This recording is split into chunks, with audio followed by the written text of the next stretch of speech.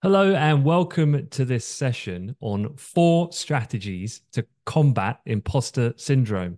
And this came to me as a subject matter because obviously in my role, I get to interact with lots of students and lots of different backgrounds, and imposter syndrome is quite a common one, but even more so, I come across all people from all parts of their career, people who are trying to switch careers, people who are about to take on a very senior management position. So I think imposter syndrome, as much as we'll talk about it from a student, undergrad, master's level, it can carry all the way through your career. So I thought in the team, who's best and most qualified to talk about this subject and to hopefully offer tons of value. And I'm glad to be joined by Andrew Osayemi, who's the head of our recruitment team. So Andrew, perhaps you could just give us a bit about your background and some of the work you do in this area, and then we can get into some of these tactics that people can use.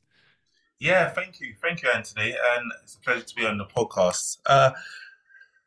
So uh, I have run so many sessions on imposter syndrome, and it's mainly because of my background.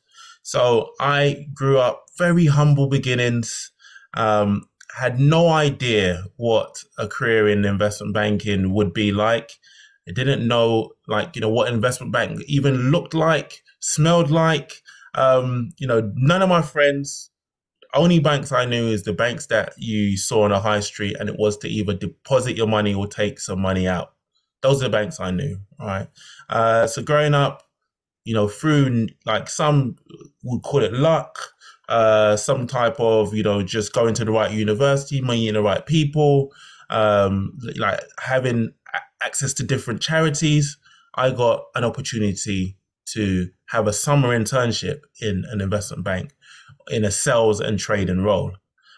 So you can just imagine, you've heard the stories, like, you turn up, you're in your suit, you get to the trading floor, and it's just avalanche of noise. People are shouting, they're on their phones, and there's me looking like where do I fit in? What do I do? And it was a sense of like, I've never experienced this. I've never seen anything like this. No one has prepared me for this experience. And that's when, what we call the so-called imposter syndrome feeling came from, where feelings of not being, I'm not supposed to be here. I'm not going to perform well here. This is not for me. And that self-doubt kicked in. So, through my experiences, overcoming that and becoming successful, and also going into different roles in life, I moved from banking into TV. I suffered the same thing when I wanted to become a TV producer. Moving from TV into recruitment, funny enough, I suffered the same thing. So I've been able to get better at this, so-called imposter syndrome through various techniques. A question before we begin. Have you seen imposter syndrome increase among, say, students who are going into their first kind of roles in finance, or has it always been apparent? It's just that we talk about it and it's highlighted more now. Yeah, it's always been apparent. It's always been apparent because I guess it doesn't matter what background you come from. You can come from an affluent background, you come from like an underprivileged background. Not many people have experienced what it's like to be in an investment bank, sales and trading environment, a mergers acquisition environment, operations, technology, whatever it is. Not many people have experienced, and obviously people have had, recent years have had COVID. So not many people have experienced what it's like to be in a working professional environment. So you get there and you're thrown in and nothing can prepare you for. So that's when the nerves come from. But one of my mentors said, if you're not feeling nervous, you're not stretching yourself. Right. So that's the flip side to look at it. You should feel nervous when you're doing something that is stretching yourself. So it's a good thing when you feel those nerves. So I don't want people to let those nerves cripple them. It's actually a good thing. It's just how we overcome those nerves when you start. Okay. Well, on that note, let's dive in on point number one. You mentioned to me about nailing your introduction. So what does that mean? Like they say, it takes 7 seconds for someone to make an impression, right? A first impression. And it takes a lot longer for you to change a bad impression. So what you can do way before you start your internship or your graduate job or your spring week, whatever you're going into, is perfecting your introduction. So now what constitutes a good introduction? It's about allowing the receiver to feel like you are confident, you're happy to be here, but most importantly, building curiosity. What things can you sprinkle into your introduction to get someone thinking, oh, I really want to know about this person. So I give people a technique of having obviously the basics, hi, my name is Andrew. I'm interning in the FX desk. I'm from Warwick University and I study economics. Really, really passionate about being here, and I'm ready to, give as much as possible to add value to the team. But in my spare time, just to know a little bit about me, some of my hobbies are I love poker, I love like ballet dancing, and a fun fact about me, I love a fun fact because fun fact builds curiosity. I appeared on Britain's Got Talent 4 years ago. I'm making all of this up, I but was going to say, is that true? you get my point. It's about building curiosity where people think, okay, I want to find out a little bit more about you. And all of this can be practiced and perfected way before your internship starts. So you said 7 seconds. So that's very quick, which I can Mm. understand because people are quite judgmental. It's a natural Yeah. human thing. How much of that is your physical presence or your body language as Good. opposed to what you're saying? Where's the balance lie with that? It's a really good point. And I think there's studies of this. I think that it's like almost, it's more than 50% is non-verbal. I think some studies are up to like 60 or 70%. And, a lot of my teaching, I love to go back to, the old analogy of, imagine it's your first date. Your first date, you meet someone, but are you looking at, their demeanor? Is their shoulders hunched over? Are they looking confident? Are they looking at you? Are they not looking at you? Are they smiley? Is their handshake, is it firm, or the handshake or hug or whatever it is, on the first date? These are the things. Similar is the same thing when you're meeting either your boss or colleague. Are you smiling? Do you look presentable, for the division that you're going into? Are you well groomed? Something I remember I made a mistake in my internship that on the first day, turned up, my dad said to me, make sure your shoes are polished. All right, make sure your shoes are polished. So my dad, he gave me an old school, old fashioned polish. It was like, I think it smelled of like, like oil in the mechanics. It does it really good, but it smelled like, like oil that you get in a car. So the first I get to the desk, everyone's like what's that smell? I was like, oh, sorry, it's me. Like, I had to run into the toilet, almost scrub off all this oil, just because, again, it made an impression. I made a bad impression, but I was able to laugh it off. But these are some of the things you have to think, like, do you smell good? Are you well groomed? Is your shoulders straight? Are you smiling? If you have a frown, they call that angry frowny face. When people are not looking, then it's all of these things that people take into their brain as well as what you say, and they build an impression about you. And all of this can be practiced ahead of your start date. Okay, cool. So first impressions, super important. Got to Mm. nail and practice that introduction. So point one of four down. So number two, we've got reflection and visualization. So what Mm. does that look like to you, and how can people learn to improve that? Yeah, it's a good one because when you get to an internship, obviously you're thrown into a new world. You forget about all the things that you've achieved in your life to get to this point. Again, you can have overcome. I've met some students that, like, were born in a country that was going through a war, like a conflict, a war zone. And they've done all this. They've come to the UK. They've settled. They've like done really well at school, and now they've landed an internship. That is a massive accomplishment. And that's something, you should reflect on. I've been so successful in my past life. I can do this. I'm up for the task. Other people have achieved things, in sports, in academia, in their personal life, whether it's their background, defeating the odds, like even just, everyone's got that teacher that didn't believe in you, that said, that you will not succeed, and you've proved that person wrong. Everyone's got that person in the family that you proved wrong, right? So reflecting on, okay, what are some of my successes? List three of your key successes in life, and have that planted in the back of your head, so that when you walk into the environment, you say, look, I deserve to be here because I've overcome a lot. I've achieved a lot. So that's one. And the visualization is like, where do you want to be in 10 years time? I want you to be thinking, obviously, if you're staying in banking, I want to be an MD, someone senior. I want to be the next CEO. I want to be the next Jamie Dimon. You want to think big, because if you think big, the way you'll carry yourself in the first week, month, couple of months of you being in the job will reflect on, I have big ambitions here. I'm ready to learn. I see a big future for myself. If you don't see that, if you don't visualize yourself, if you don't see yourself being that, it knocks you. When you have something that's going to knock your confidence, you could stay knocked back for a long time. But if you have a bad day, but you're like, I see myself as a CEO. What would Jamie Dimon have done as an intern? Okay, he would have done. He'd have, So it's about that reflection. So reflect. What three things have you done to make it so far that you've achieved in your life, and where do you see yourself in 10 years time? Yeah, talking about thinking of the CEO, I remember my first mentor that I was given when I first started my first job in finance.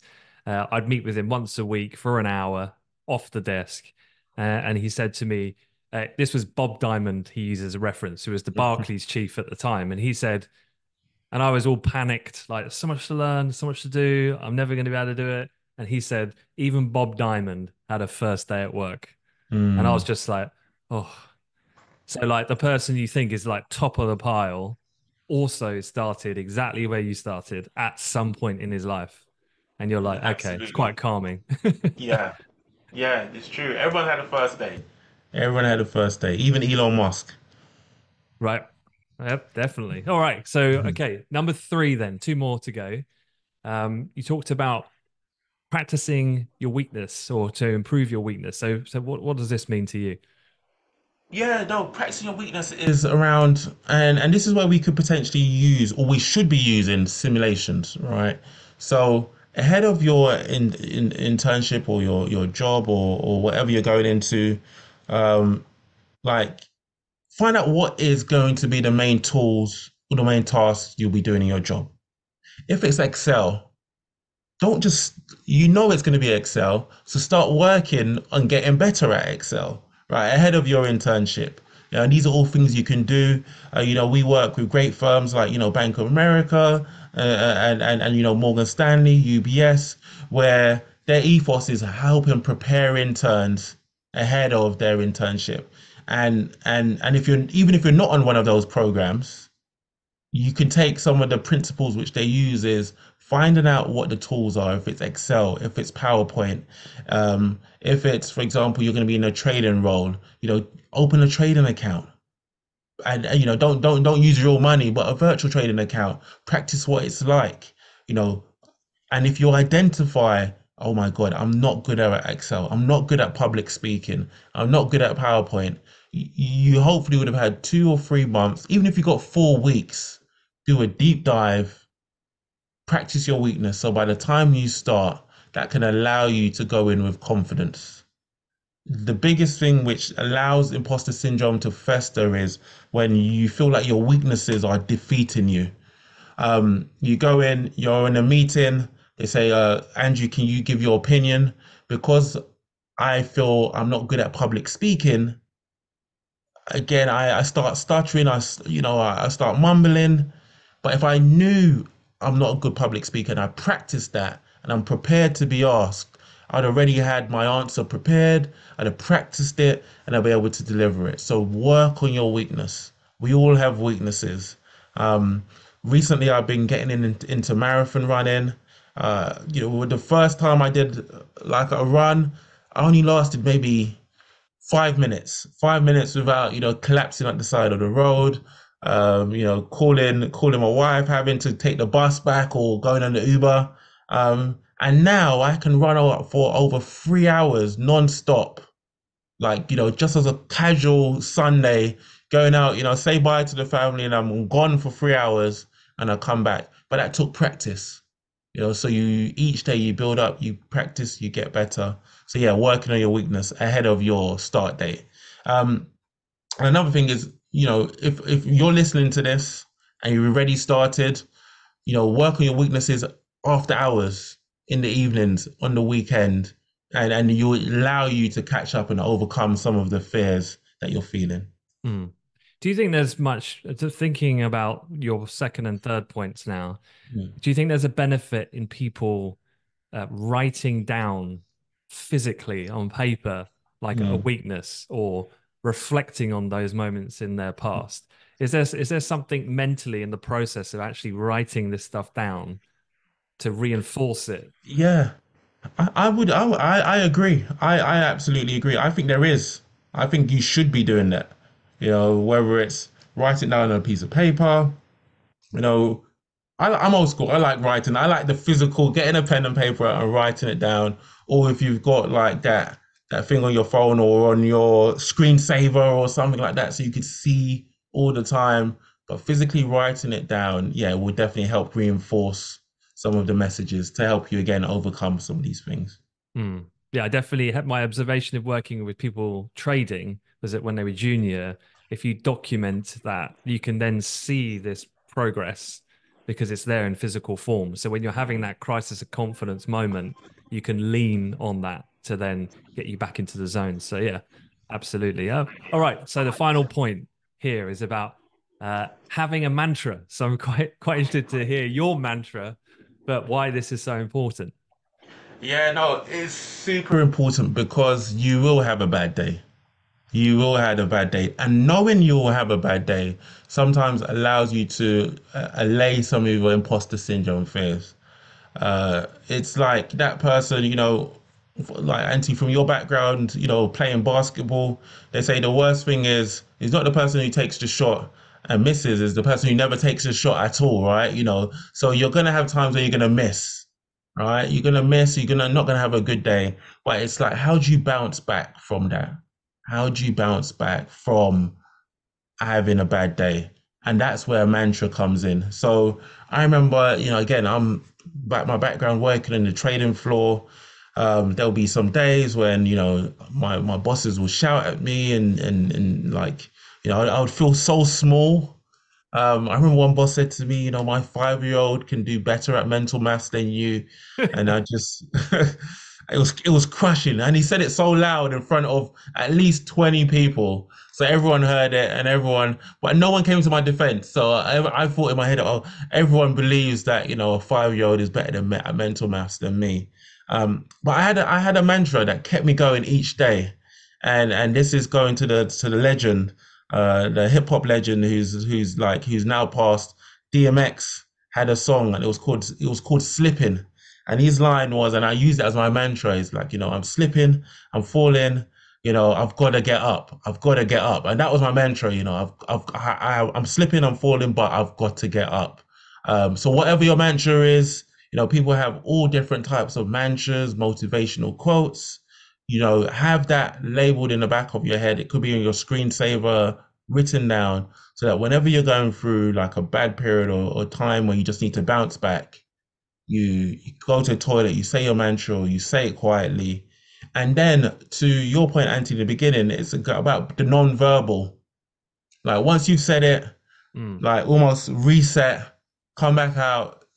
It's back to smiley Andrew again, Yeah. I totally agree. I think you can almost physically trick your mind into re-engaging this more positive mindset. Like I would encourage actually, while you're listening to this, get out of your chair, stand up in the middle of the carriage in the train, and just stand up like tall and proud. And you're amazing how it gets you in Yeah, the right mood, and you can yeah, snap it. Because I often think it's so psychological, but it just needs that little catalyst to like break you out of it. yeah. For sure. Cool. Well, So look, great tips. Yeah. Is there any final pearls of wisdom? Yeah, no, the thing is, the last thing I want to leave with people is just like it takes practice. It does take practice, and the thing is, there's so much things you can do ahead of the start date, like the introductions, like working on your weaknesses, even building a mantra, the visualization, all this stuff you can do. But the difference between the winners and the losers is the people who are prepared to actually do that work. It's not easy. Like the financial services is an industry where people get paid relatively well compared to the UK national average wage. But for, your pot of gold, there is sacrifices. All right. Are you prepared to sacrifice? Are you prepared to work hard? So you need to put that effort in. And again, I don't want anyone listening to look back at any stereotypes of, oh, I'm not going to do well because of the color of my skin, my background, whether I'm privileged, non-privileged, or whatever vices or things you have in your head. It's about, are you willing to work at your weaknesses to get better? So yeah, I hope this has been useful. But yeah, it's on you. It's time to work. So let's get to work. Oh, I don't think I even need to say anything else to finish it. That was a good finish. All right. So, Andrew, thank you very much. Much appreciated for your time. And yeah, we'll hopefully catch you on another episode in future. Great. Thank you. Thank you very much, Anthony.